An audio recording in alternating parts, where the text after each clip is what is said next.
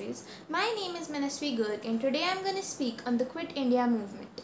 Every picture has a story and today I'm going to tell you one of the Quit India movement. This particular story takes place in 1942 when India was still under the colonial rule of the British. In March 1942, the British sent Sir Stanford Clippings to the leaders of India to ask for their wholehearted help in the World War II in exchange of self-rule.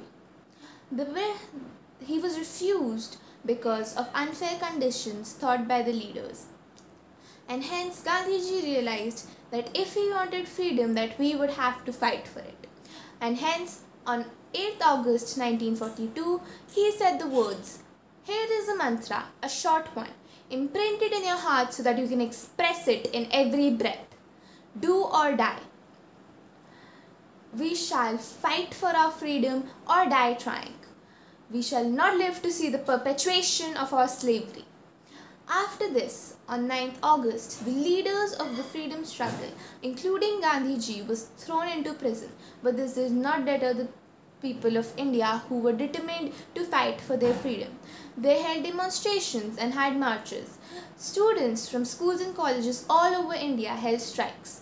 Mill workers didn't show up for days. The protest was quelled by the British violently. People were shot, villages burned, and 60,000 men were thrown into prison. But this changed the character of the Indian freedom struggle for people of India. The British knew that they had to leave India now, or they would be made to. Thank you.